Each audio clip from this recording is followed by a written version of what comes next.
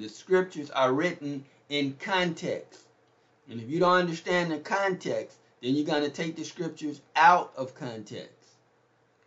Verse 20, and Jacob set a pillar upon her grave, that is the pillar of Rachel's grave unto this day. And so Jacob marked the spot where Rachel had passed away. He put a pillar upon her grave. And even unto this day, you can find Rachel's grave near Bethlehem. Verse 21, and Israel journeyed and spread his tent beyond the tower of Edar. And so he kept journeying forward. The scripture refers to him as Israel.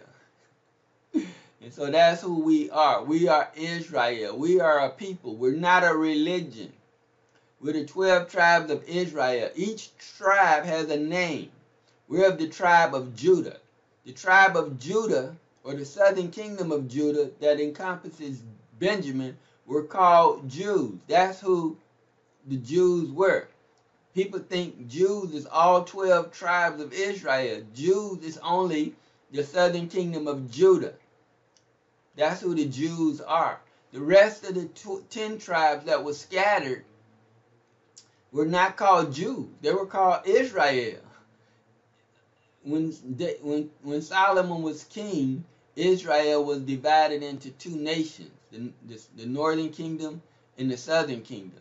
And the northern kingdom was called Israel with 10 tribes, but the southern kingdom was called Judah with 2 tribes.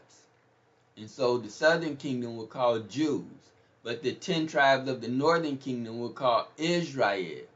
But when they sinned, they were no longer referred to as Israel. So in Paul's writing,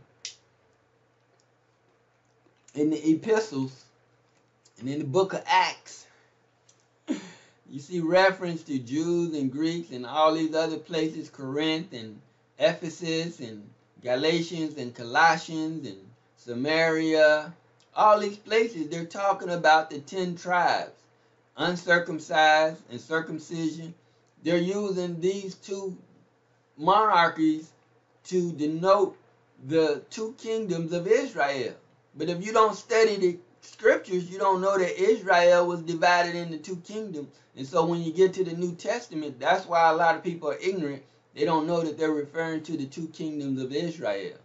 So Israel journeyed, and he spread his tent beyond the tower of Edar. And so as he kept journeying forward, he saw this tower of Edar. And that's where he spread his tent, where he dwelt there. Verse 22,